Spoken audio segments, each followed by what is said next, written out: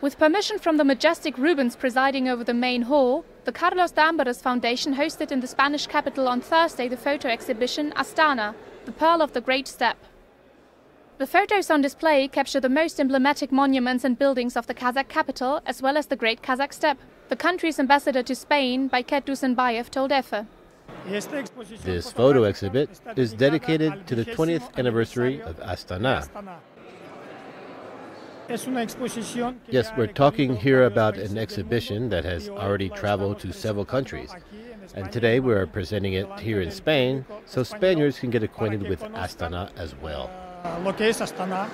The event was just one way the Kazakh embassy in Madrid, along with the foundation of the first president of the Republic of Kazakhstan, celebrated the establishment of Astana as the Central Asian nation's capital 2 decades ago. The occasion has also been commemorated through exhibitions and performances around the globe, most notably the Vienna Opera, the New York Ballet, the Grand Palais in Paris and the British Museum in London. Sultan Aytzinov, the Kazakh Foundation's deputy executive director, stressed the importance of Astana as a symbol of Kazakhstan's independence.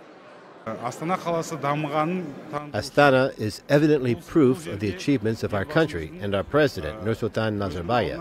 The idea of our president became a reality.